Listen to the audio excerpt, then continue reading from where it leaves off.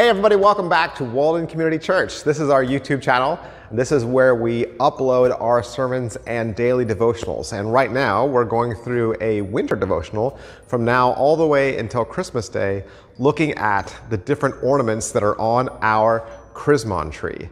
Now that's a funny word, Christmas. You might not have heard that before, but it's a combination of two other words, Christ and monogram. And these ornaments are all representations or symbols of the different theologies of Jesus and his titles. They help us remember to put Christ in Christmas. And so every single day, we're taking a look at one of these different ornaments and walking through what it means to us about Christmas. Today, we're going to look at the symbol of the sun cross. It's also called the solar cross. Sometimes it's called the sun wheel or the wheel cross. It's one of the oldest symbols, and it dates back to prehistoric cultures.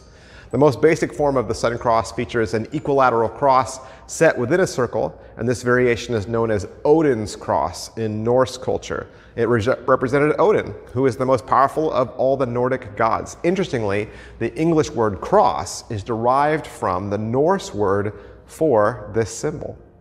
What religion uses the sun cross? Well, like many cultures, the Celts worshipped the sun. And legend has it that St. Patrick combined the image of the Christian cross with the circle to symbolize Jesus as both light and power, that they were one and the same. And in Christianity, the sun cross also represents a halo, which is associated with angels and the saints. Today, modern Christians also consider it a symbol of the power of God. Psalm 148, verses 1 through 14 say, "Praise the Lord. Praise the Lord from the heavens. Praise him in the heights. Praise him all the angels. Praise him all his hosts. Praise him sun and moon.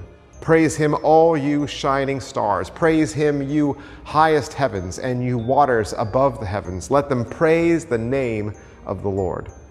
You know, seeing the sun cross on the tree reminds me that it's not just us down here on earth that celebrate Christmas.